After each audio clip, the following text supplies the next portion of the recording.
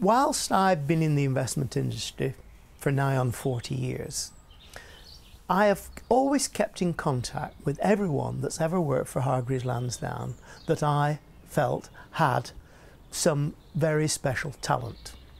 Now, Stephen Yiu, when he worked for Hargreaves Lansdown, was involved in choosing funds, which is what Hargreaves Lansdown does, but he wanted to be a fund manager, and we couldn't offer him that in those days.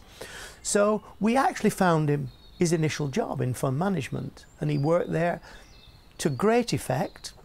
He got fantastic experience, but he's always kept in contact with me, and I've always known that he wanted to run his own investment fund.